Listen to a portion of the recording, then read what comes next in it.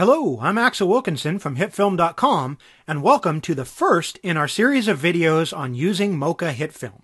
I'll be doing a number of Mocha tutorials focusing on different aspects of the software, but in this first installment, before we actually get into tracking with Mocha, I'm going to focus on how Mocha's planar tracking works and how this affects where we decide to place our tracking splines. So hopefully you'll stick with me and watch through this video, as I think it will give you a great foundation for working with Mocha in our future tutorials. Planar tracking in Mocha is rather different from other camera trackers you might be used to. There are a lot of excellent trackers out there that use various types of tracking, but since here we're focusing on Mocha, we want to make sure that we understand how Mocha's planar tracking works so we can get the best results possible. I have an animation here, which I built to demonstrate how Mocha HitFilm works behind the scenes. This image will serve as our plane, and this shape is the spline that we've drawn in Mocha. When we draw a spline in Mocha, we're basically telling Mocha this area is all one flat plane. Please track it through the footage. So Mocha takes that shape, it duplicates it, and then each time our plane moves in our footage, Mocha realigns the contents of the search area onto the new frame. Even when the orientation of the plane changes in 3D space, and skew or perspective shifts are introduced, Mocha's planar tracker can follow this movement easily since it's working with a large area of texture in the shot. Understanding this is critical to determining what areas we should choose to help Mocha get an effective track. Since Mocha is working with the texture contained in our spline to track the footage, using a larger area with more texture in it is going to help Mocha track that more effectively. For this reason, using small tracking markers while you're filming isn't always the best approach if you're using a planar tracker. Instead, the tracker wants bigger areas of texture as it can follow those more effectively. I'm going to switch over to some footage in HitFilm now, and we can replicate this process manually to get a better sense of how it works. Okay, so here I've got this scene imported into HitFilm with a significant camera move. And there are two copies of this on the timeline here. The bottom copy will represent our footage. Then the top copy is basically that duplicate that Mocha makes to line up with the footage. And we'll use masks here to represent the splines that we would draw in Mocha. Okay, so to start with, let's draw a spline onto this wall. And if I turn off our bottom layer, you can see the top layer, all it contains is that area. So that's all that's being used to search.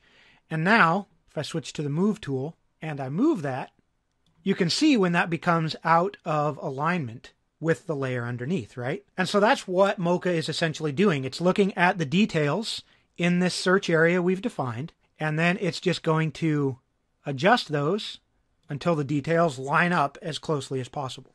So understanding this helps us to determine what type of detail should be included in the areas that we use to track. I'm going to zoom in a little bit so we can see those details better. And now as I move this, notice it's not that difficult to tell when our copy is properly lined up with the original underneath. Even by eye we can tell when that happens, and Mocha is much better at this than our eyes are. But if we go back to this mask and we were to increase the size of the mask a bit, there we go. Now the top and the bottom edges of this plane are included in the mask. And if we switch back to our layer now, as we adjust that, it's really easy to see when that is out of alignment because we have those clear edges to work with when lining things up. Okay, so when you're selecting your areas, if the edges of the plane you're tracking are visible, then go ahead and include those edges inside your spline. That gives Mocha some great detail to use when lining things up, and that small bit of the area that's outside of your plane that's included in the spline, that's not a problem. Mocha can use that to calculate how the plane itself is moving. Let's delete that mask and we'll look at another example. Let's go up here in the sky. We have lots of area available, so let's select that. Now, in this case, as I move this around, can you tell me when I'm in proper alignment or not? Well, no, there's just no detail or texture there that we can use to get a good track. Here you can see the edge of this frame is visible, and so we know we're out of alignment from that. But just looking at the area inside our spline, it's impossible to tell if that's properly aligned with the footage because there's just not enough detail there to work with. So even large areas like this, if they don't have any detail in them, are not good for mocha to use for tracking. Now, as I mentioned, mocha is better at following detail than our human eyes. So even some surfaces with very subtle texture can work fine for mocha to track. But if we have the option, we want to give mocha the best detail and the best contrast that we can to work with. Okay, let's look at this same piece of footage now in mocha, and we'll examine it further, look at some other places, and see whether they'd be good to track or not within the mocha interface. Okay, so here we are in mocha, and the first thing to do with any scene when you import it into mocha is to make sure you're familiar with the scene. So we'll just watch this through. This looks like it's going slower than it is because this shot is actually done in slow motion. But we want to just watch the footage, maybe watch it through a few times to get a sense of how the camera is moving overall through the scene. And then we also want to watch and look for planes in the scene that we could use potentially for tracking. Now with this footage, it's kind of ideal because we're in an urban setting and pretty much the entire scene is made up of various flat planes. And so there's tons of options here for tracking. So let's look at a few of them. Starting at the beginning. So with this plane, it starts here. These bricks down here are part of the same planar surface. And as we scrub through the footage, you can see that all the way to here, this is the end of that same wall. So this is the same plane still visible in the shot. So that wall is present through most of the duration of this shot. So it's an excellent option to use for tracking. Now, obviously, there's different parts of the wall visible at the start and the end of the frame.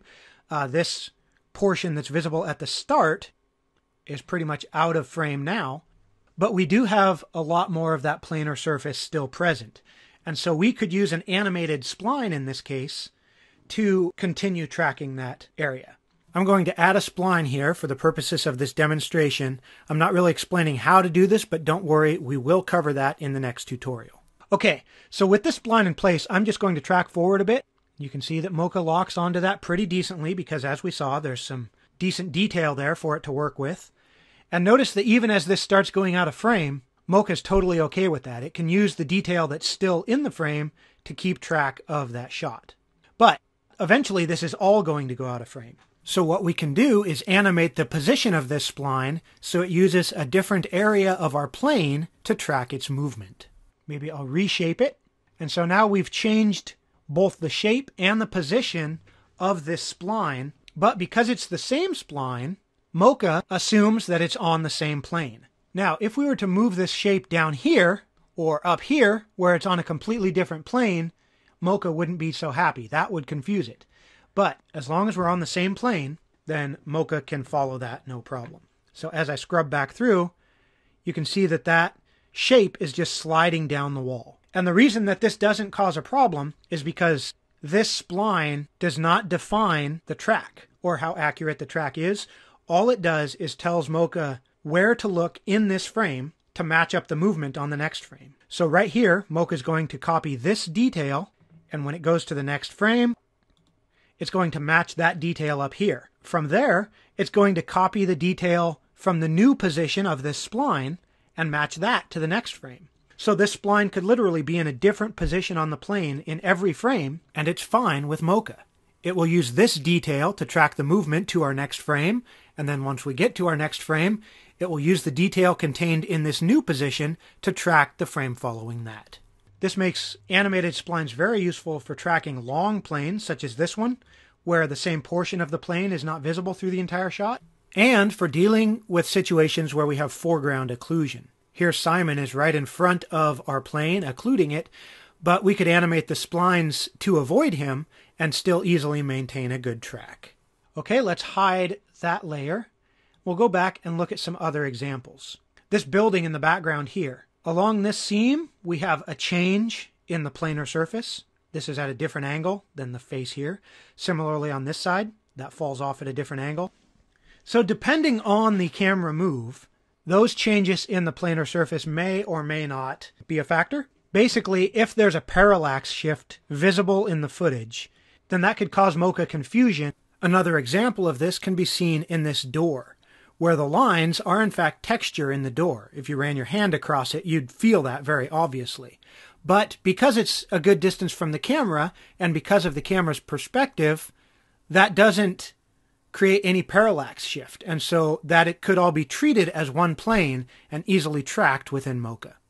We have a different case down in these openings. Here we have these wire grills with these big boxes of machinery, whatever that is, behind them. Similarly here, we have kind of a wire cage with some metal beams there, and there's these boxes inside.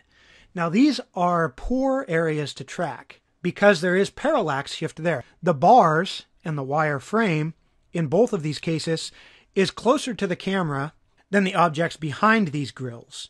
And so we're going to see parallax shift as the camera moves. This bar is kind of right in front of the edge of this box behind it. But as we scoot down through the footage, now you can see the edge of the box is very visible. And we've had a significant shift in the position of this bar in front of the box. So if we were to select this whole area as a tracking area, we would probably not get good results, because each time we create a layer, we're telling Mocha this is all one plane. And if the area in it isn't a plane, then we're lying to Mocha. And if we lie to Mocha, we can potentially cause confusion. The same situation with this cage over here. Right now, this bar, or this beam, is kind of overlapping onto these circular fans or whatever they are. But if we jump back to where this first becomes visible, that bar is way over here, well away from those fans. But this bar is overlapping onto the fans over here. So that kind of parallax is what you want to watch for and avoid, because this is not a planar surface. Moving on, right about here, this wall comes into view in the background, and it stays in view through the duration of the shot. Here, this is still the same wall, and so we have a nice big plane that we could use for some good tracking data there as well. We have a sign on this wall. Sometimes you may want to track a scene to replace a sign. And if you look at this one, you can see that we've got a fair bit of motion blur happening that's blurring that sign out. Mocha can actually do an excellent job of tracking through motion blur or through defocus blur. But to do this, we want to give Mocha the best starting point that we can. So find a frame with as much detail as you can get to start that track, and then Mocha will be able to hang on to that through whatever blur gets thrown at it. If we wanted to track this wall to replace this sign, we're going to get the best possible results by placing our tracking area exactly where the effect or the element we're going to add in will end up. So even though this sign is on the same plane as this wall over here, if we want to replace the sign, then placing our spline directly over it is going to give us the most accurate results.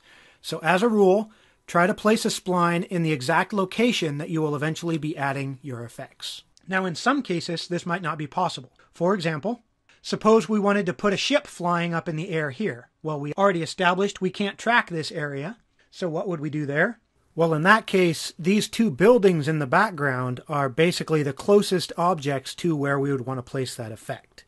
So by tracking those areas, and then perhaps also tracking areas such as this in the foreground, we can use the relative positions of those areas once we have a camera solve to get our effect into the right location. So if you can't track exactly where the effect is going to be, look for areas that are as close as possible that you can use for reference when you're later positioning the effect.